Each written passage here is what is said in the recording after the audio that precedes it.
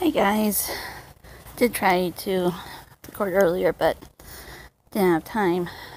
Shame, I had a real nice view of the Y from BYU. Anyways, just found out that San Diego Comic-Con has been canceled for the year. Now, I find this entertaining because ever since Salt Lake hosted its first comic convention, and this is 2013, San Diego basically started throwing a hissy fit and was suing Salt Lake because it was called Salt Lake Comic Con. And seriously, comic conventions have been going on since. New York was the first to ever hold a comic convention, not San Diego. And they have tried repeatedly to copyright Comic-Con without much luck. And fortunately, it hasn't stopped them from suing other comic conventions. So basically, Salt Lake changed theirs to be called Salt Lake FanX. FanX being short for Fan Experience. And more people have actually been coming to Salt Lake than even to San Diego. So that's backfired on them. Of course, lost the case and gonna have to pay them. You know, they should pay us for all the hassle.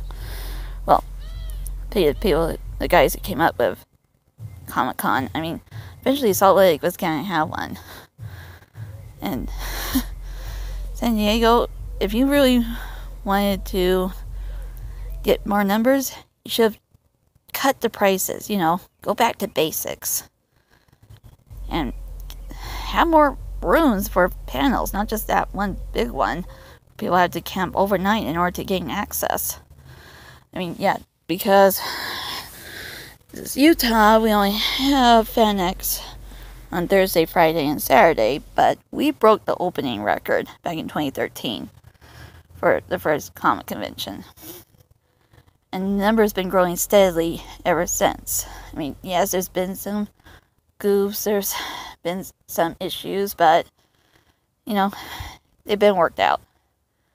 And I actually got to see William Shatner's panel and then Stan Lee's shortly after. I mean, yeah, there's a gap of time, but that was the first time Stan Lee's been in Salt Lake in over 20 years. That's how long it was since the last time he was in Utah.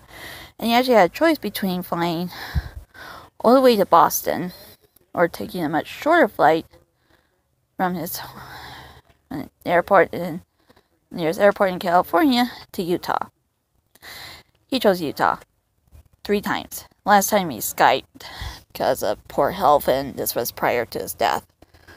But point is, Salt Lake is still planning on having FanX this year. Haven't heard otherwise. They keep getting celebrities coming. Some, this is going to be the first time. Others are returning. And I am looking forward to it. Might do that vlog a bit later because of something fun I got in the mail, but that'll be later. Bye for now.